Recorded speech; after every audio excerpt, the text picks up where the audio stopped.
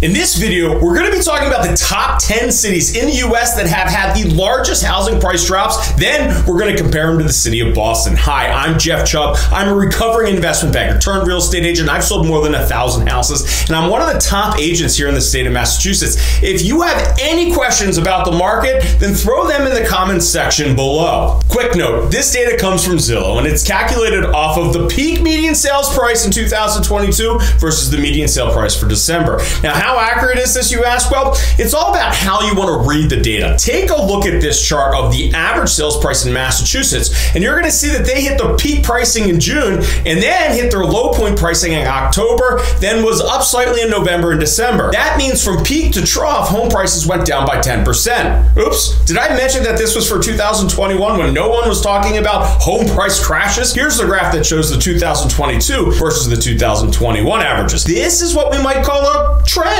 So here are the top 10 cities with the largest price drops, and then how it compares to the city of Boston. Take the data with a grain of salt. We're going to be going from bad to worse. Now, number 10 is Evansville, Indiana. Homeowners in Evansville have seen prices drop by 10.2%. The median price was $181,000 in June and would fall to about $163,000 in December. Number 9 is Minneapolis, Minnesota, with a 10.3 housing price drop. The median sales price in June was $327,000, would fall to $293,000 in December of 2022. Number 8 is Salt Lake City, Utah, with 11.1% drop in housing prices. The median sales price was $615,000 in June and wouldn't peak out until August when they hit $634,000. And then in December, it hit a median sales price of $547,000. Real quick, I have to say that all of this makes sense. Well, folks, they come out to Salt Lake City, buy expensive ski houses, and want them closed by August so that way they can get ready and enjoy the upcoming ski season. I'm just pointing this out again to say, hey folks, grain of salt. Number 7 is Kansas City, Missouri, with housing prices falling by 11.4%. In June, the median home price was about $229,000, and Kansas City wouldn't actually hit their peak until July when they hit $231,000. They then hit the low point in December with a median sales price of $203,000. And number 6 is Peoria, Arizona, which saw home prices fall by 11.6%. In June, their median sales price was $563,000. In July,